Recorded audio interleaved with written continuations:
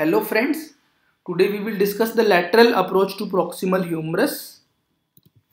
The usual indications for this approach are greater tuberosity fracture fixation, humerus neck fracture fixation, humerus nailing, removal of the calcific deposits, and rotator cuff tendon repair.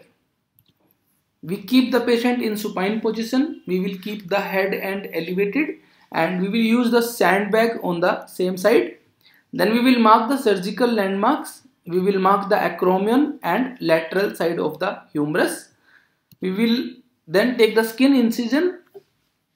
This is a 5 cm long longitudinal incision from the tip of the acromion, and we will come down on the lateral aspect of the arm. We will cut the skin and subcut in line with the same incision, and then we will expose the deltoid muscle. Then we will split the deltoid fibers from the tip of the acromion at 5 cm downwards in line with the fibers, and at the inferior end we will put a tag or a suture so that the incision line will not go down, because the axillary nerve is lying inside. We may injure the axillary nerve, so we will tag it. Then after we cut the deltoid muscle, we split the fibers, we retract the deltoid muscle.